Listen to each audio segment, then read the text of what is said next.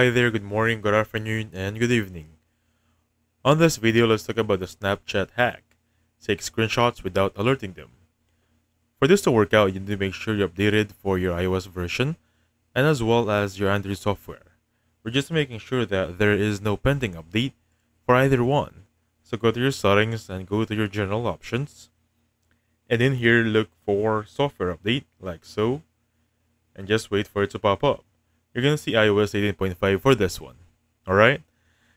Next one for this, once we have successfully make sure that our versions are up to date for our softwares, we just need to open our Snapchat application. On my end, I'm just going to open it right there and click on Friends, or basically Explore page. I'm going to utilize this one, alright? This one right here. So on the three dots on the lower right section, you just need on the one that says Remix Setup. So if it doesn't have for that one, let's look for another one. Let's go back here. I'm going to utilize this one. Alright? Three dots right there. Remake Snap.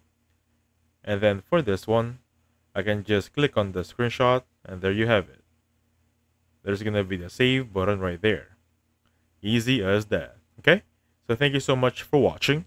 I'll catch you guys on the next one. Goodbye for now.